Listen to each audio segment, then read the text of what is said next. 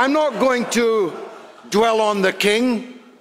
It's just as well he's got a divine right to be king, because nobody would ever have picked him, least of all his own family. On this day in 1649, on this day, the Rump Parliament, a better parliament than we have today, passed the following motion: the office of a king in this land is unnecessary, burdensome, and dangerous to the life and liberty and public interest of the people of this nation.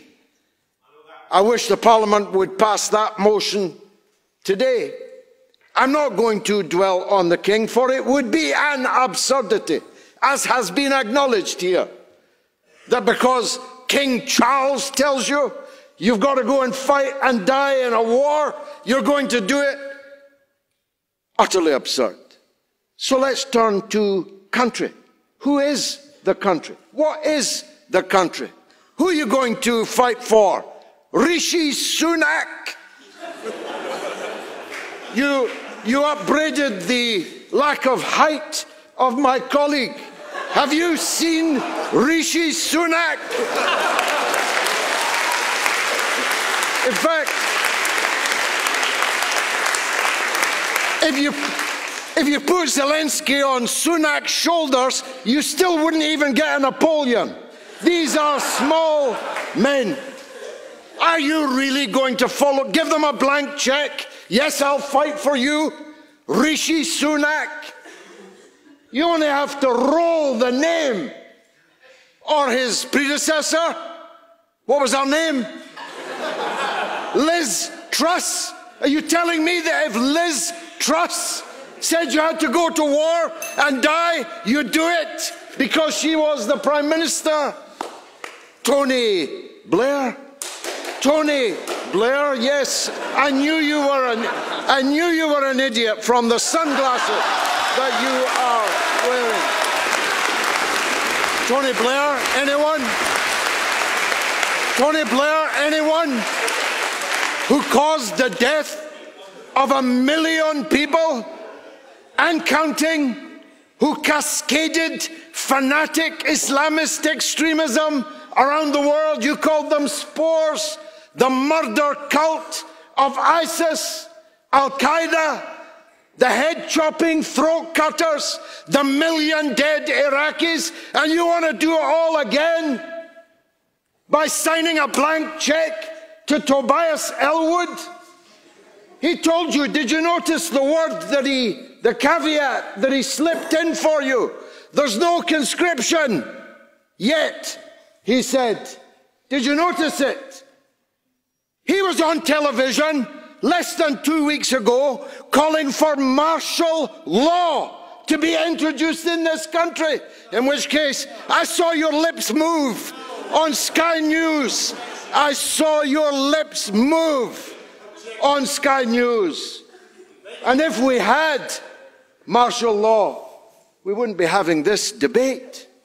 And it might not be long before you can take off your fur hat and put on a tin one and go off to fight and die on the question of whether Kupiansk is on one side of a line when it's been in 4 different countries in the last 100 years. You ready to die for that? Because I'm not. And I'm not ready, for sure, to give a blank check to politicians to command my loyalty. My loyalty is to God, to my religion.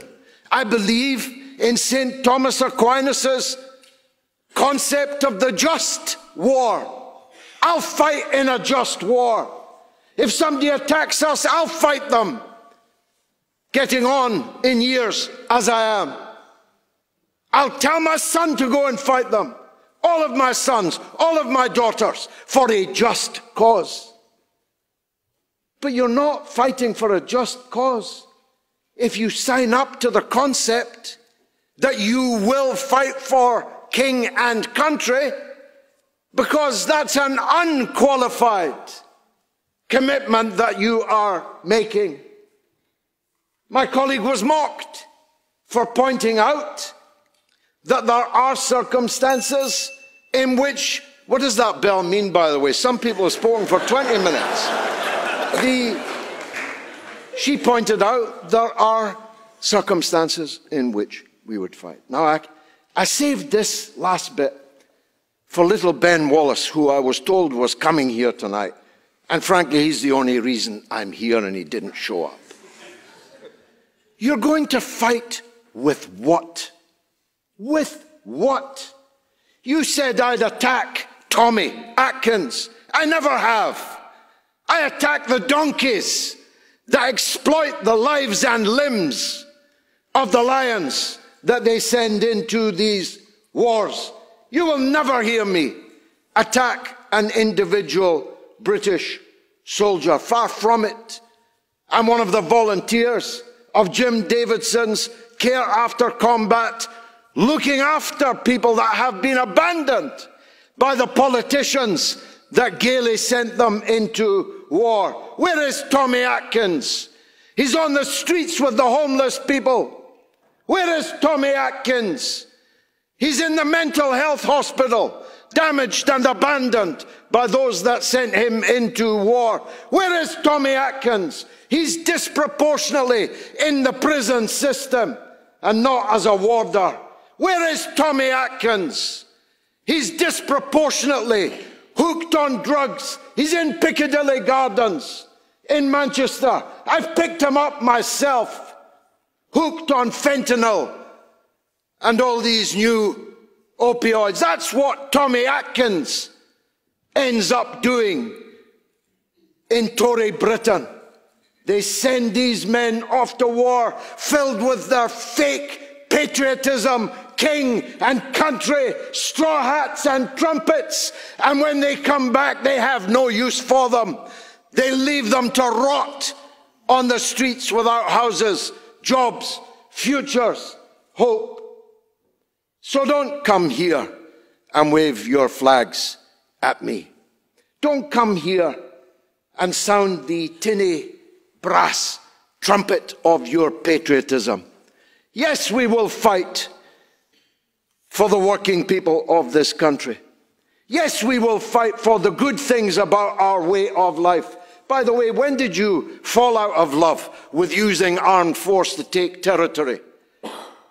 We control 25% of the entire world's surface and ruled 1/3 of the people of the world under our flag. All of it taken by armed conquest. All of those people held in subjugation by the British Empire, and now they want to parade as if they were Boy Scouts that oppose the acquisition of other people's territory by force. These hypocrites. Robert Burns, my national poet, put it this way in an ode on the occasion of a national thanksgiving. Ye hypocrites, are these your pranks, to murder men and gie God thanks? Halt, desist, go nae further. God'll no accept your thanks for murder. I move.